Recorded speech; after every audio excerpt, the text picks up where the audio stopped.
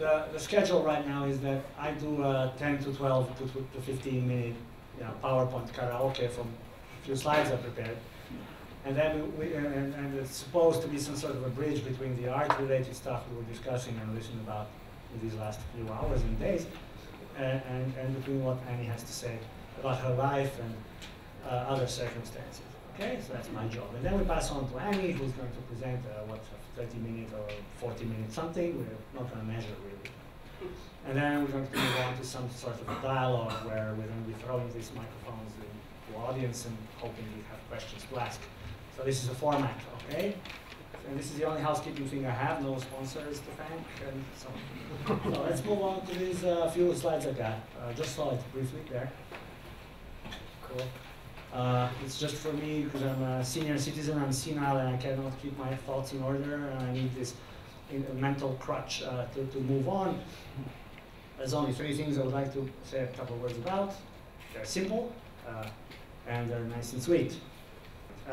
So the trick here is that obviously I just want to put some equation marks between things. We've been listening especially to John today, and also people yesterday. The mail art stuff is similar, where we are noticing that the only examples that we are quoting all the time are the examples from the avant-garde art movements. I think it's only fair, simply because it is the elementary intention, the very fundamental intention of any avant-garde movement is disruption in itself, and this was my attempt to connect these few slides with the topic of the whole seminar. Then, one other erotic bit here is that, like the exhibition at Schutz, also with this seminar, I'm sure that for a majority of younger people in the audience, a big portion of what you're hearing here is a complete world's first for you.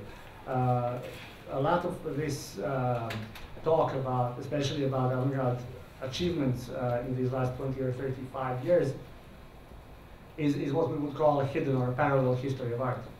I actually happen to believe that it is the only right way to learn about art, and it is the way for you to get an idea of your own motivations. Because you see, the one thing that we are actually sharing with this American emperor or Jarry, you know, the guy on the bicycle, the pataphysics guy, what we are picking up are viruses of disruption and of revolt and of rebellion, of not accepting of the rules of the world we are born into and stuff like that. And it happens to be the case that each and every generation has its own little tiny bit of progressive people that need this virus. And the virus, on the other hand, will definitely and always find new bodies. But there's an embarrassing thing and also a beautiful built-in hack in this whole system of, let's say, disruption epidemics, is that you are the holder of the virus only for a short while. And this is safeguarding you from the trap of, let's say, consumer market or of art system that needs other type of artists, not the type we're discussing in this conference. And I think that's quite sexy. You are either belonging to this, let's say, type of movements, or you're flirting with this type of ideas, or you're doing them very sincerely, or, on the other hand, you are doing this whole career industry thing. It's up to you. Now about society, the social aspect or layer of this whole thingy, I'm trying to share with you guys. Art is one of the subsystems of society. It's not the most important one, it's not necessarily the sexiest one, although I think it is. And the trick is that it is, simply put, it is interdependent with other subsystems. It means it is on, it has its relation with economy or corporate sector, with government or political sector, with organized religion, if you want to separate it from government for some reason, with labor or any other, let's say, subsystems, media being very important here. This means we shouldn't be surprised that appropriations occur, because, you see, they happen to be a two-way street. We are not complaining when we are doing things such as Billboard Liberation Front, which was for me, by the way, one of these sexy things I bumped into as a young, impressionable child, and still flabbergasted with. We're not complaining when we do that, when we appropriate. We're just complaining when somebody appropriates our shit. And I don't think that's fair. And the trick is, If it's for me, I'm not here, please, I went away. All right. The trick is that if you do not accept this fact that you are sharing the globe with other subsystems, you're basically, again, either a jockey of your career inside the art system, or you, or in a general, more serious sense, you're simply creating a ghetto around your practice, which is lethal. There's two things I have a tendency to do as a senior citizen in reaction to this problem of existing in a contemporary world. It's not an easy problem to crack. One thing I like to call identity hopping. You might recognize Hedy Lamarr, this woman. She died. She was quite great, a great actress. If you remember the movie from the 50s, Samson and Delilah, she was a hairdresser. At the same time, being like gorgeous and Hollywood beauty, she was also a very smart chick. And she happened to have invented, along with some composer friend of hers, an idea back in 1942, it was patented really, an idea that later gave us the spread spectrum cryptography. They understood that American Navy's radio communication with the torpedo was only using one frequency, and then that made this communication vulnerable if the Huns or the Japs would read that.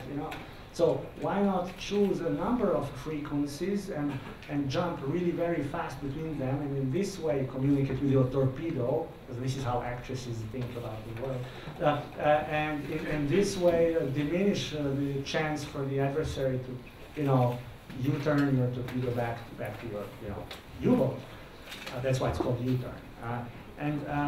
So I was trying to think of this.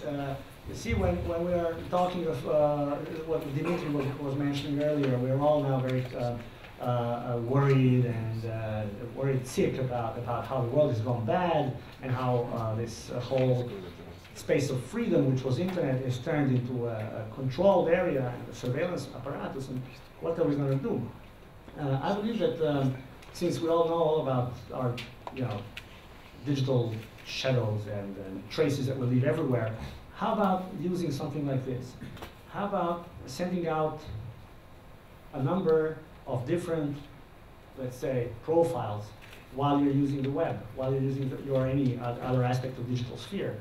How about with every search you make, with every query you make, you also send out like 70, 100 other queries that the sniffers cannot quite recognize and reconcile with your profile.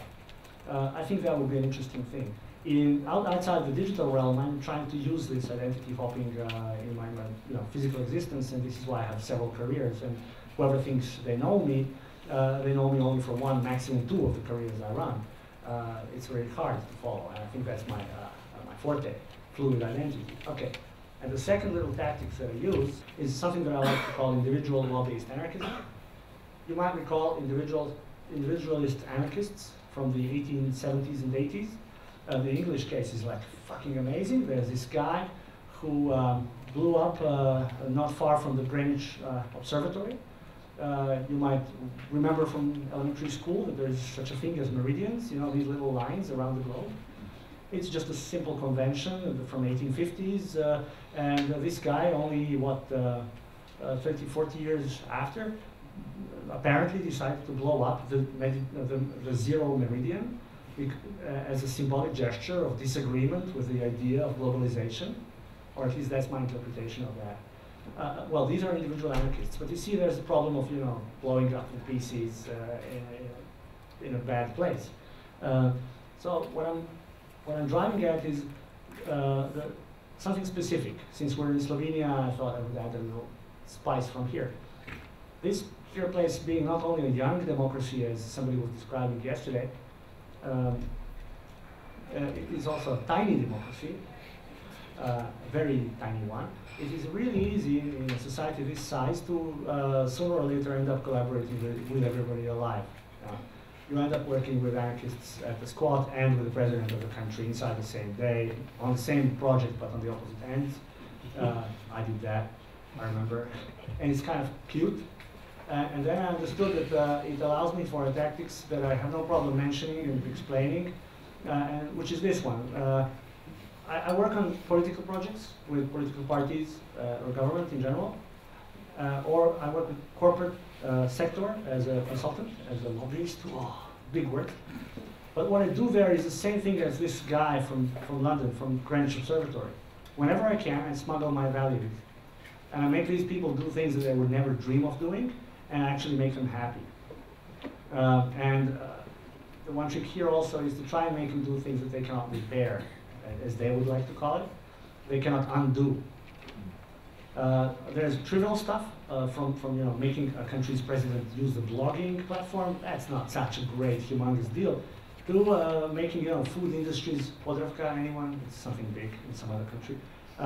Do a massive online platform where people actually started caring for each other. That was a bizarre thing to propose. It doesn't bring any money to anyone. But it was feasible, just by the sheer, silly, stupid fact that we live in a small place and it is possible to be in the room where decisions are made about stuff. And there, the trick is in having the same type of courage, guts, that took John and his friends in the 70s to climb the Golden Gate Bridge. It takes the same type of ambition as with Dimitri and Vuk's projects with Telekommunistan, only you do it in the real world, in a neighboring subsystem. And I like to believe that this is some sort of disruption, but let's say a positive one, not intended to make those people think too much, because they're equally stupid like the artists. They do not have any special skills. Okay, this was, I believe, my last thing to say. Enough of that. As I promised, it's short. I wanted to make this bridge to tell everybody that we're going to talk about a completely different world now, a different parallel system. I'm going to move this microphone, or actually make you use yours. And that's it from me.